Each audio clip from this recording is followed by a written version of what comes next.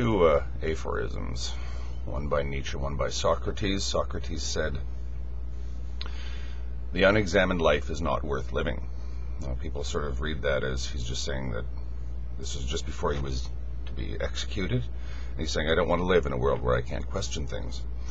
I would also take that one or two steps further and say that living in darkness, he might say, is not worth living, which is kind of the antithesis of what the quote that I made of, or that I took of Lovecraft's yesterday, where he said it's one of the most merciful things that there is our inability to see things clearly. Socrates said, if you can't see things clearly, you've got a life that isn't worth living. Nietzsche says, without poetry, or sorry, I'm thinking of novellas here, without music, life would be an error. That too is an interesting statement, because Nietzsche is known as the greatest life affirmer of them all.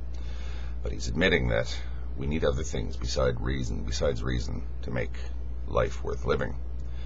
And I agree with him again. Our reason can give us a how, it can't give us a why. Why do we live? We need other faculties for that. We need our irrational part to give us a why, and our irrational part is full of whys. Amor, Vacui was how one can come to love the void, or one can seek to love the void at least. The void simply is. What we bring to the void is what gives the void its nature. And if we opt to love the void or fear it, the void is therefore transformed. Lovecraft says that the void is by its nature, and almost sort of unalterably so, it's a horrible thing. I'm not sure, because then it's not a void anymore. It has aspects. The void simply is.